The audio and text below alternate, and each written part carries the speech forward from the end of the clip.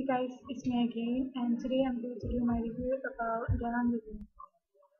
Um, okay, The Hunger Games is a story on a game played by the players that involve life, life.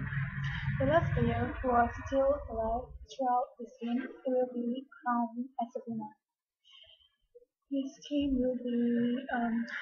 This movie is directed by Gary Rose, starred by Jennifer Lawrence as Kidney Everdeen, um, George George Hutcherson as Peter Miller, and Liam Hemsworth as Gil Holton.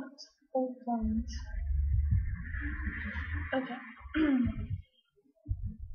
So, this movie is about a girl named Katniss Everdeen who voluntarily participates in a deadly game to save her sister that who gets selected to play for the Lucas team, and this is a journey how Katniss continues her surviving from the game called The Hunger.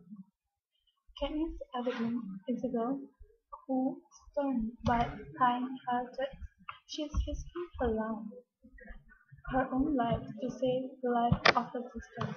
With the evidence, she voluntarily joined a potentially fatal game to save her sister's life. This is a proof that shown by affection of a sister who is willing to do anything to ensure her loved one is safe. In this film, it's highlight a lot of violence in it. The player's heart seems to be empty. They don't have any feeling left in them other than a feeling of selfishness and want to survive.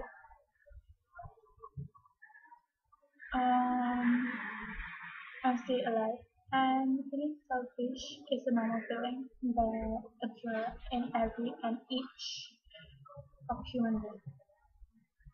When the certain situation arrives, we will automatically forget to think about others and focus on ourselves only. It happens.